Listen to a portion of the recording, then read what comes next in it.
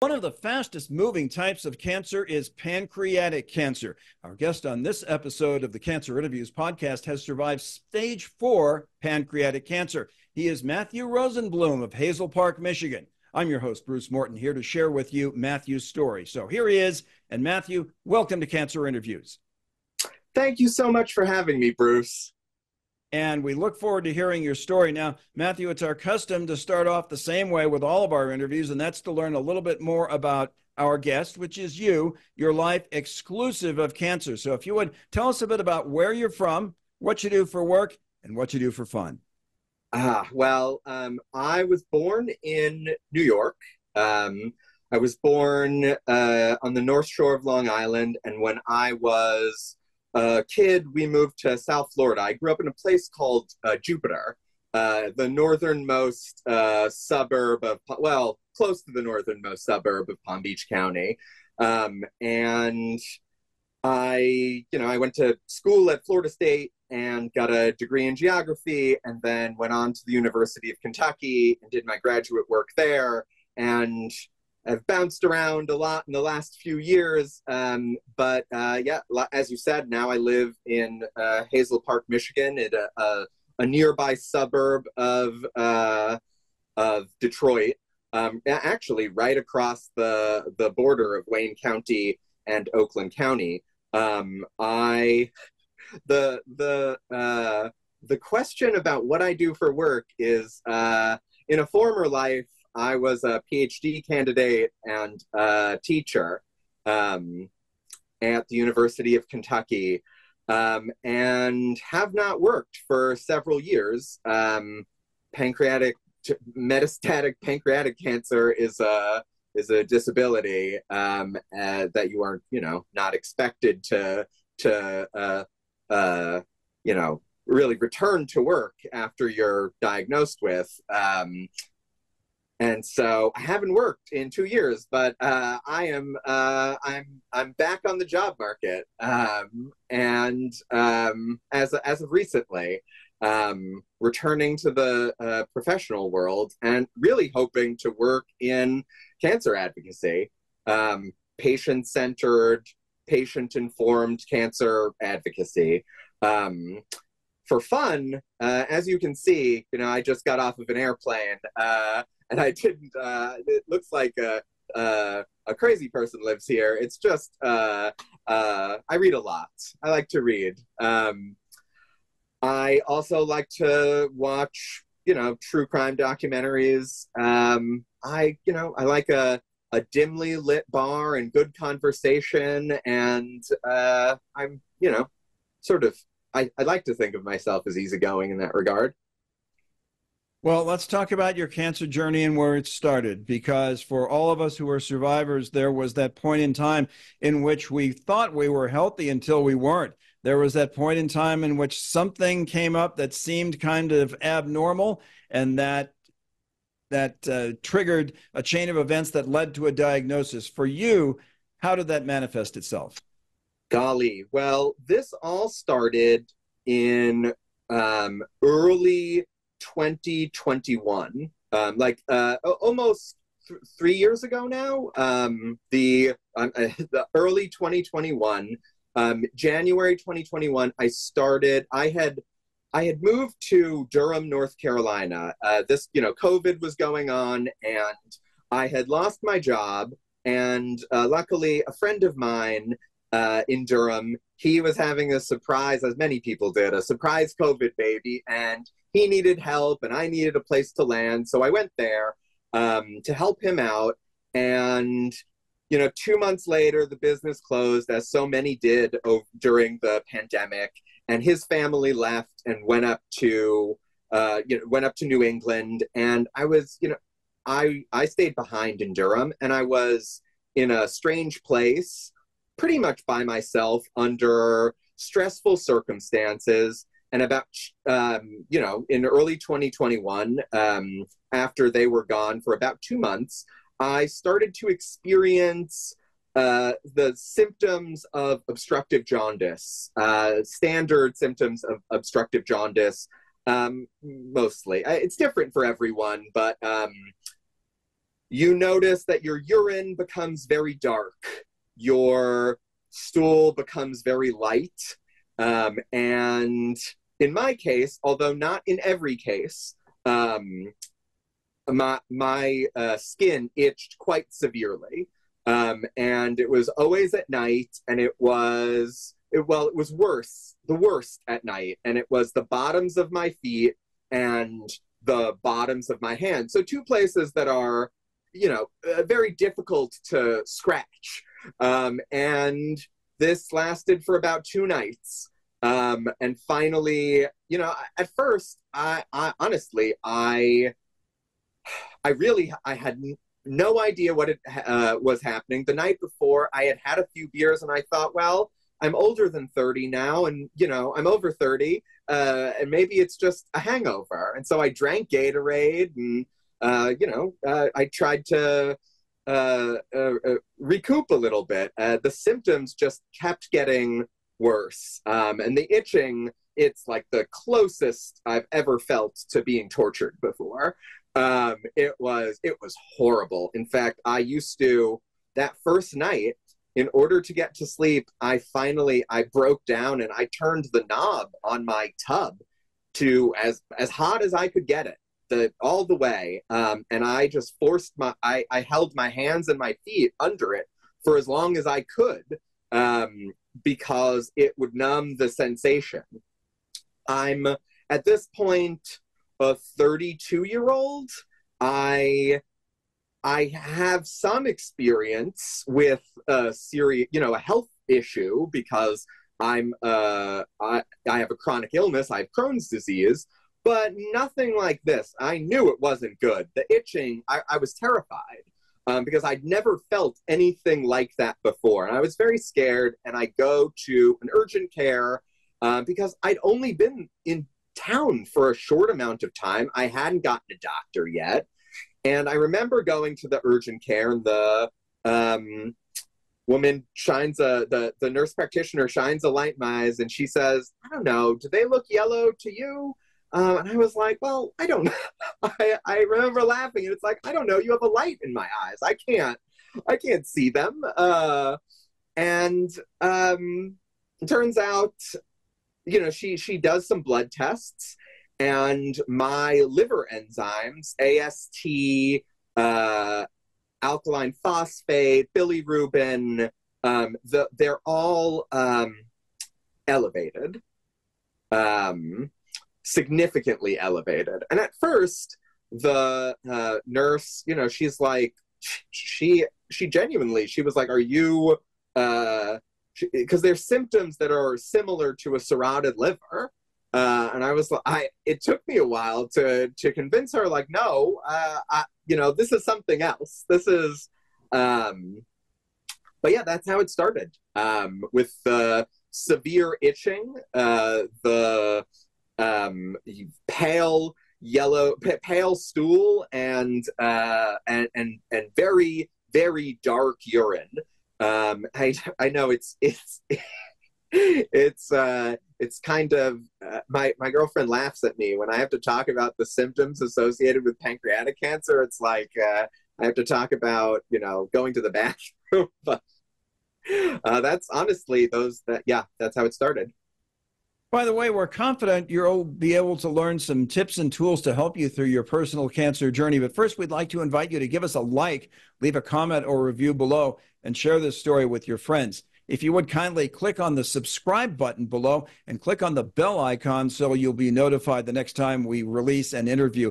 And if you or a loved one are facing a cancer diagnosis, please click on the link in the description and show notes below to check out our free guide, The Top 10 Things I Wish I Knew When I First Got Cancer. And Matthew, we'd like to get to that juncture. At what point were you diagnosed? And I know quite obviously this was terrible news, but what was your reaction to that terrible news? Okay, well, the first part of your question is kind of complicated, because in my case, as in so many other cases with pancreatic cancer, it took quite a while to get there, especially because of my age. The average pancreatic cancer patient is around 70 years old.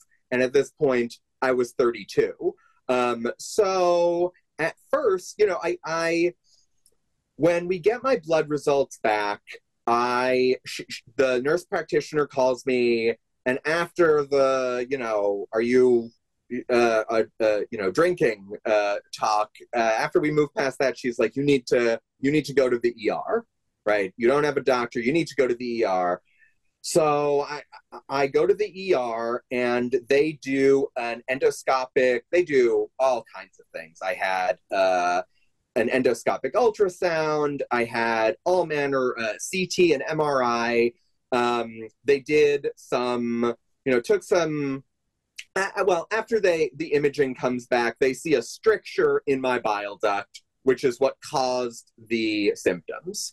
Your liver produces bile, it moves through the head of your pancreas and into your colon, the sort of the quick and dirty of the digestive system.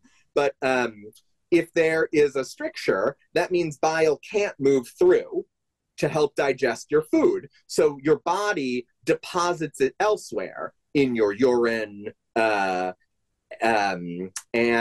evidently, in my case, in your flesh, the bile salts evidently are what cause the extreme itching. And the reason your stool is white is because bile is partly what gives it its brown, preferably brown color. That's the last I will talk about going to the bathroom. But anyway, they say there's a stricture in your bile duct. We don't really know what it is, what's causing it. We're going to put a stent in there. We're going to get some test results back. We play back, and I spend a weekend in the hospital. They send me home. They're like, there's nothing. You shouldn't be concerned, right? No one is very concerned. I have Crohn's disease. There is possibly an autoimmune explanation, although it's possible that there still is an autoimmune explanation for my situation in some regard. But no one is concerned. This goes back and forth. Finally, several weeks later, they decide they're going to take my gallbladder out. They take my gallbladder out, and everyone's like, you should be fine. And this is now, we're in March of 2021. We're moving into April of 2021, and my symptoms come back. And then I get really freaked out, and they put another stent in. At first, they put the stent in. They're like, we don't know what the stricture is, the narrowing, but we're just going to put a stent in there, and we're going to stretch it out. And hopefully that works. In retrospect, it sounds nuts to me, but that's, I was confident in them. So the gastroenterologist puts another stent in after they had removed the previous one. And I have this appointment with her, and this is now we're at the end of April 2021. And I have a meeting with her to discuss some of my results. But everything I'd seen so far that I'd gotten on my phone of my results that I'd seen at that point, no one was talking about cancer. And I get to this appointment, and the GI, the endoscopist, says, well, and she's, I tell this story all the time, and not to shame her or anything, but she says to me, well, you definitely do not have cancer. She said, you definitely do not have cancer. If you had cancer, I would roll over in my grave. And then 2 hours later, we get the rest of the results. And I'm at work at this point.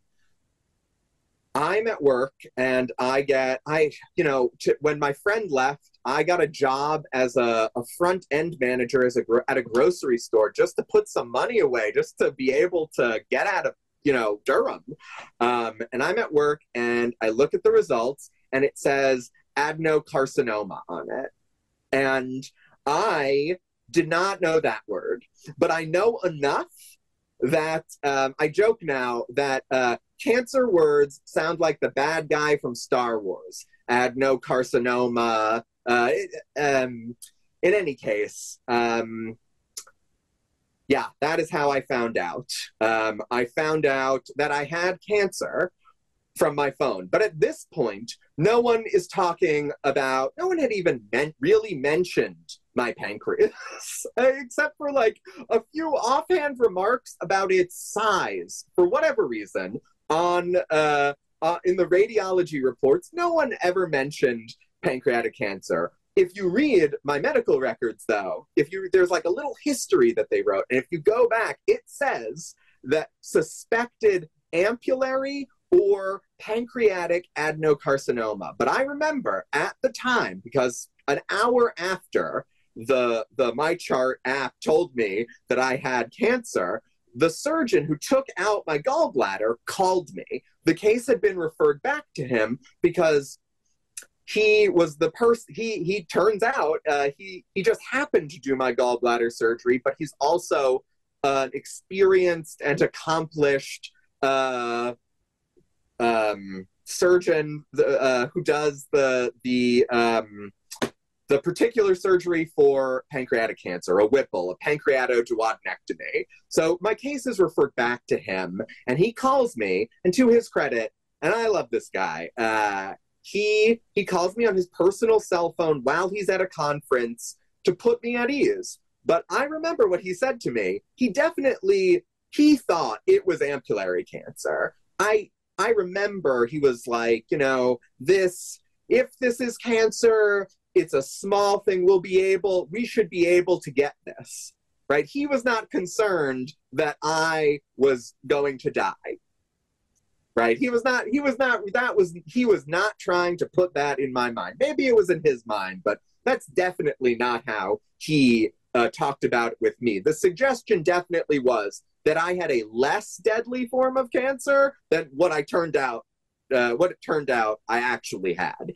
In any case, because the ampulla, a part of your digestive system, is so close to the pancreas, they do the same surgery for it. So he says, you're going to come in. It's a very quick turnaround, and often it is with pancreatic cancer.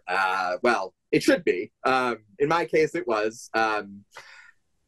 4 days later, 3 days later, 4 days later, I was in his office doing the pre-surgery song and dance. And a handful of days after that, in early May of 2021, they attempted a pancreatoduodenectomy, a Whipple, which is where they remove part of your affected pancreas, roughly a third of your stomach, part of your colon, your gallbladder if you have one, and then they basically redesign your digestive system.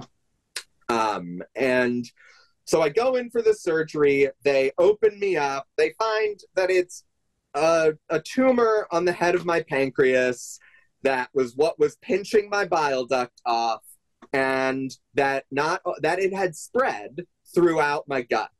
And with pancreatic cancer, once it has spread, they don't generally do the surgery on you because the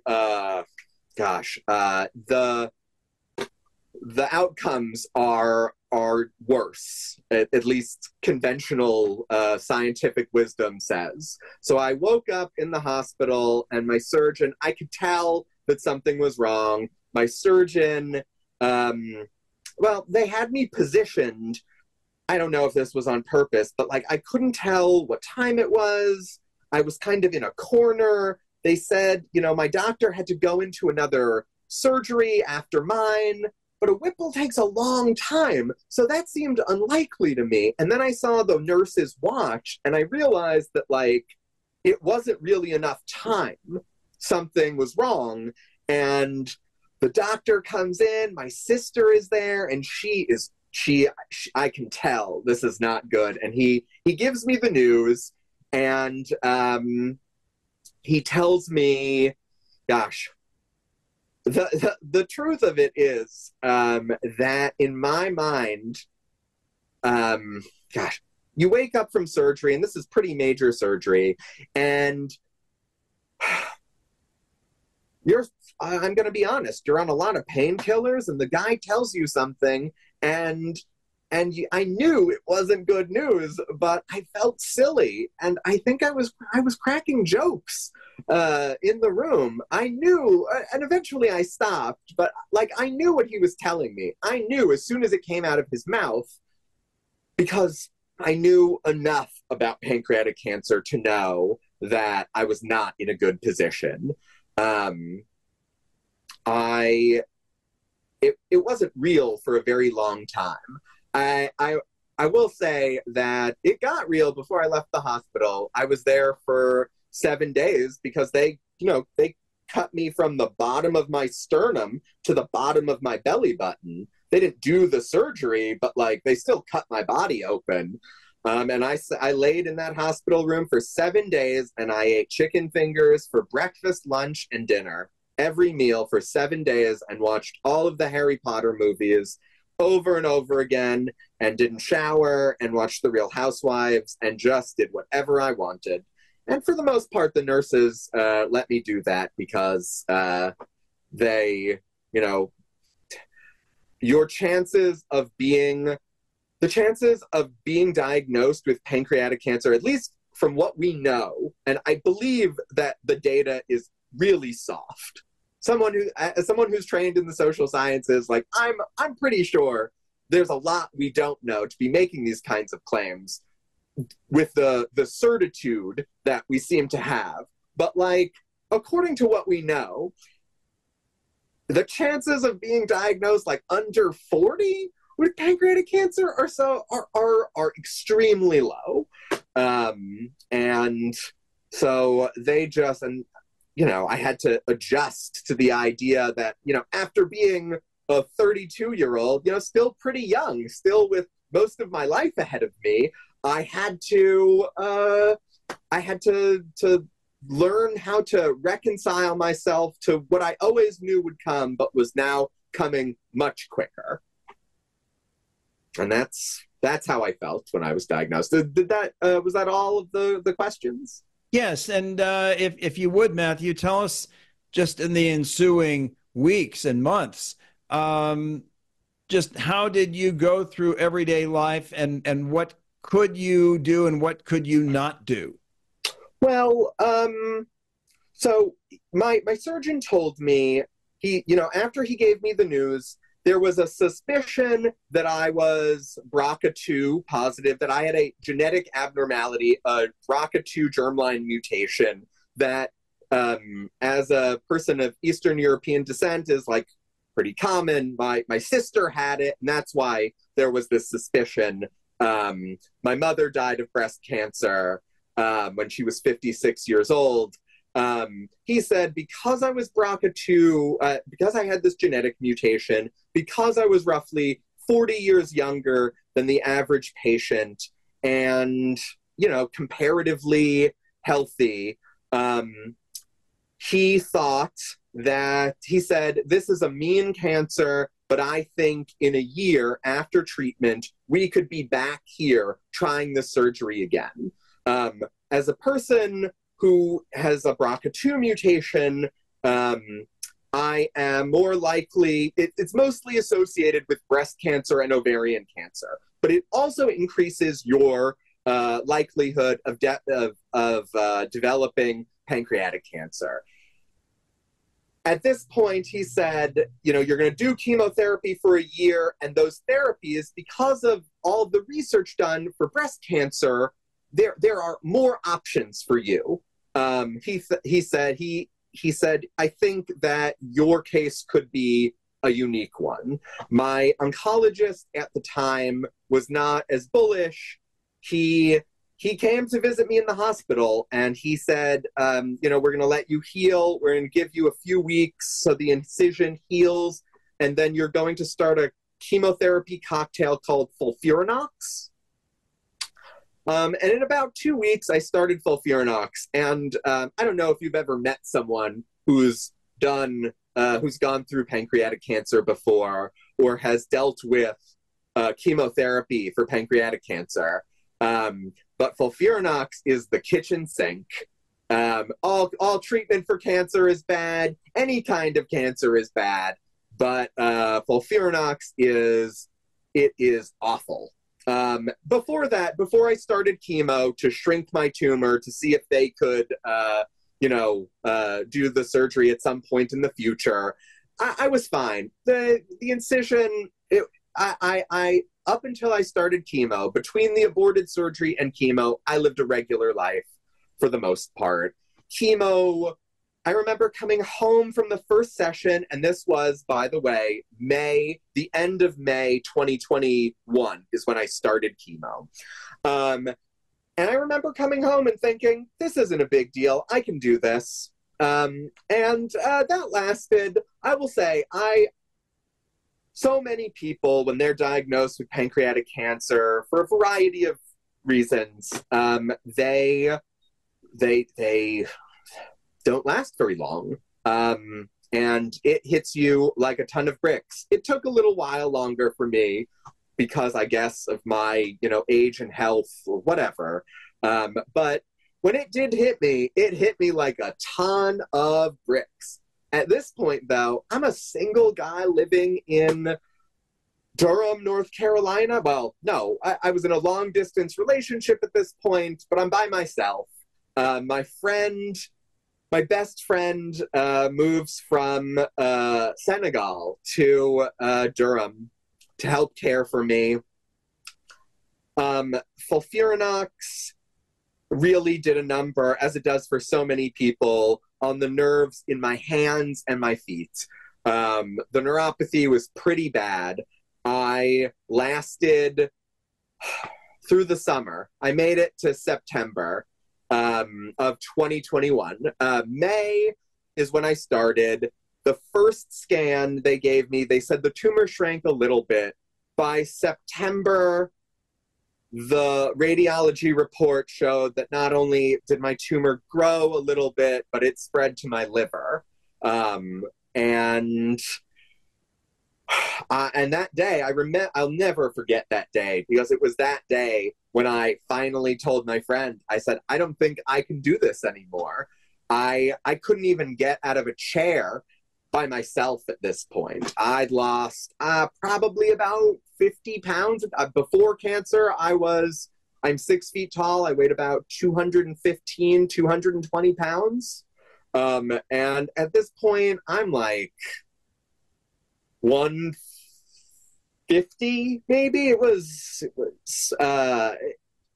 not good. But as you know, I guess what came to mind was as luck would have it, but not really a luck situation. But that was the day when they said, well, this chemo isn't working. And I was relieved. At this point, I was not confident that I was going to be something special.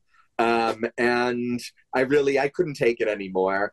And my doctor, he said, well, it's not working, so we're going to try something else. And so they put me on a different cocktail of gemcitabine, Abraxane, and one more. It'll come to me. And that was more livable. I begrudgingly, I accepted that, all my friends, my little sister, everyone wanted me to live. And even though I kind of just wanted to give up at that point, because I didn't think anything, things weren't moving in the right direction. But I did it because of them, and I'm happy I did. But it was much more livable. Treatment, I was not incredibly nauseous. I was not, I can count on two hands, maybe four hands, the number of times I threw up through a year of chemotherapy. I was mostly just nauseous. I stopped working eventually. I did 5 months of through that summer from May 2021 to September of 2021. I worked 40 hours a week on my feet. I wore special gloves because of the nerve damage in my hands if I was going to touch something cold or hot. And I worked until I literally could not work anymore. I wish, in hindsight, I hadn't, but I didn't really know. I was so scared of not being able to afford, of not having health insurance. I insisted on working until I literally couldn't stand by myself. So to answer your question then, as I so often do in a long and roundabout way, my quality of life was bad at first. I was very depressed, and FOLFIRINOX is thankless. It is horrible. It's maybe the second worst thing. After that itching, that's the second worst feeling I've ever felt. But eventually my quality of life improved pretty significantly. And I mean, after chemo, I would wait a day or two. I would get on an airplane. I'd wear a mask, and, I was vaccinated. And perhaps in a lot of cases, it is not the responsible thing to do. But at the time, I thought, well, my chances of surviving are so small anyway. I might as well, I hated living in Durham. I didn't want to stay there. I would fly back to Kentucky. And that's where I went to graduate school. And, my mom died when I was in school there, and it became home. So I would fly back and forth from Durham to Lexington. So the long and short of it is quality of life, not so great, but it got better. You had mentioned how you're going to soon be looking for work, get back in the workforce. It sounds like your quality of life has improved since then. Yes. Is that fair to say, Matthew, that the quality of life is much better now? Yes. Sorry, I didn't want to. I felt like I have a tendency, that is, to over-answer the question, and I was trying to reel myself in. But yes, when I started the new chemo cocktail, my scan results were so good that pretty soon, I think it was the first scan, the first 3 months after starting the new cocktail, my oncologist, the one who told me when I badgered him that I might have 1 to 3 good years left with treatment, was like, and was not as confident as my surgical oncologist that I would be able to revisit surgery, said to me, he's like, if your next scan is good, is like this, shows improvement, I'm going to suggest that we try surgery again. The spots on my liver disappeared, and by March, then this is of 2022, that next scan, this was 3 scans in, yes. He said that it looked good, and we revisited surgery. And they cut me open, and I guess the word is non-viable. The biopsies were good. All of the lymph nodes that they checked were good. The spots on there was not and has not been evidence of metastatic, recurrent, or otherwise since then. Recurrent metastatic disease, that is, since then. And yeah, learning to live after this kind of surgery, and after the trauma of being told for a year you're gonna die, and then they're like, never mind, not just kidding, you're not gonna die, and the emotional whiplash of that, the learning to learning to eat again because they've redesigned your digestive system, dealing with the after effects of chemo, the nerve damage. I'm thankful to be here. I'm tremendously thankful to be here. And I'm tremendously thankful for the quality of life that I have. I live a pretty full life now, but it was not an easy road. It is not an easy road. And it's not always linear, and there are days where it's much better than others. But yeah, in general, my things are pretty good. Fantastic. Our guest is Matthew Rosenblum of Hazel Park, Michigan. And Matthew, we want to thank you for being with us. This is really an inspirational story for anybody who watches this who's been diagnosed with pancreatic cancer, because pancreatic cancer, lung cancer, these are two cancers in which, in many instances, when people are diagnosed, they're already in a late stage. And that means a huge hill to climb. So, Matthew, we want to thank you very much for sharing your inspirational story with us. And thanks for being with us on Cancer Interviews. Yes, sir. Thank you so much. And that's going to wrap up this episode of the Cancer Interviews podcast. We want to remind you, as we always do, as we conclude, that if you or a loved one are on a cancer journey, you or they are not alone. There are people out there just like Matthew who have stories, who have information that can be of help to you when you make your way through your cancer journey. So until next time, we'll see you on down the road.